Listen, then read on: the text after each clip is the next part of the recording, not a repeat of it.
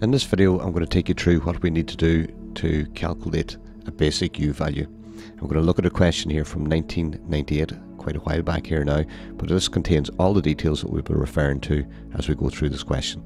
So the U value, first of all, any U value you always set out by drawing a U value table. That's the first thing that you'll do. And it won't change from any of these. So the first thing you'll put down is the component, whatever that element that's listed in the question. The conductivity, which is also referred to as the K value. The resistivity, it's just referred to as an R value, or 1 over K.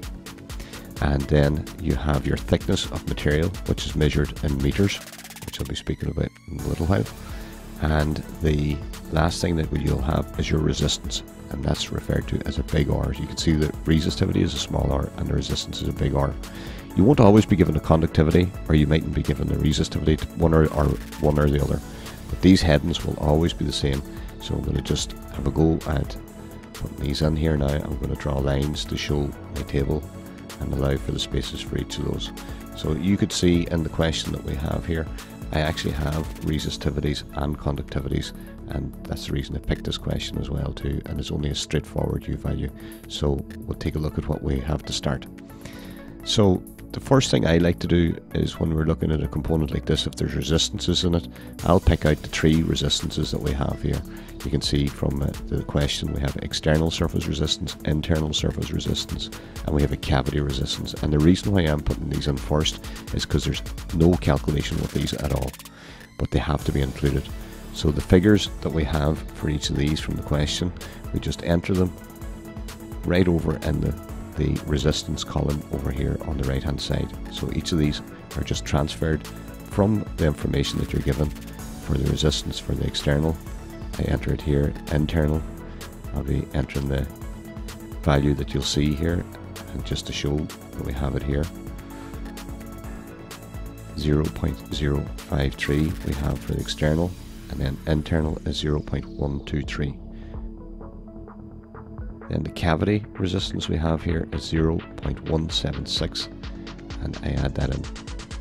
Now for the other elements that we have here, we need to enter them, and they would have been highlighted from here before. So we'll start off by putting in the face and brick. I have lightweight concrete block, so just LW concrete block. I have plaster, or the plasterboard, and I have polystyrene, which is the insulation.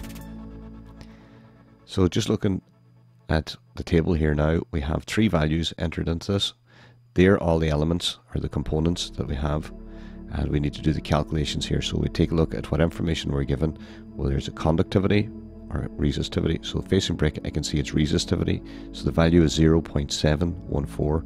So I just enter that under the appropriate column, which is the resistivity.Moving along then, I have my lightweight concrete, and it's a resistivity, and it's 4.545. And again, I go to where I have to place that in a column here under resistivity. 4.545. The plasterboard, I take a look to see what I have here is a conductivity or resistivity. It's conductivity, so I go to the other column and I put in 0.016. Polystyrene is 0.033, and it's a conductivity value, so I place that in there. Now after this here, I need to look at thicknesses of these materials in order to complete out the calculation, and the materials are measured in meters. So some people might find it useful just to move the decimal place by 3 steps, and some people like to do this here. What I'm going to show here is 1.000 is 1 meter. If I have 100 millimeters, it's 0.1. If I have 10 millimeters, it's 0.01. And then some people can get caught out when it comes down to the millimeters, because sometimes you may be given something like 12.5 millimeters, and you have to go that extra that extra place, and just be careful. If you need to draw that out, it's rough work for you, and you can place them in. You can see it's 100 millimeters of facing brick, so that's 0.1. It's also 0.1 for the lightweight concrete block, and then the plasterboard is 0.0127. So that's the thickness, and 12.7 millimeters actually, and the polystyrene then is 25 millimeters. All got from the question. Now, to get our resistance on the right hand side here, there's two ways that we can go about this. To complete our calculation, we must calculate it to get a resistance. So you can see the thickness here. You can take our thickness and we can multiply it by the resistivity. So if you have a resistivity, you multiply it by the thickness and it will get you your R value. Or what we can do is we can take our thickness, place it over the conductivity. So we're dividing it by the conductivity to give our resistance.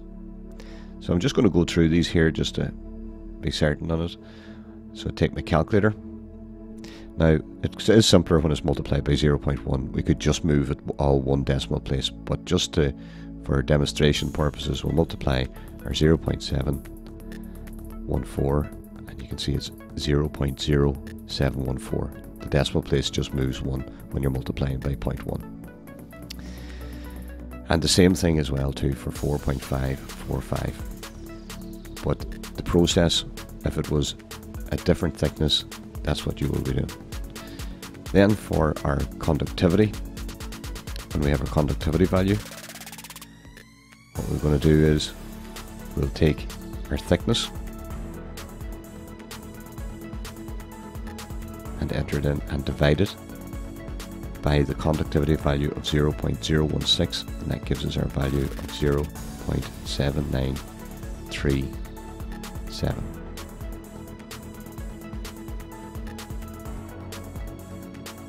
Then we'll do the same thing again here. We'll take our thickness, divide it by the conductivity, and we've got our value of 0.7575. Now, some people like to round things to 3 decimal places. It's not a big deal to add these up, and I'm just going to tot these and see what our value comes out at. That's going to give us what's called our total resistance when we add each of these.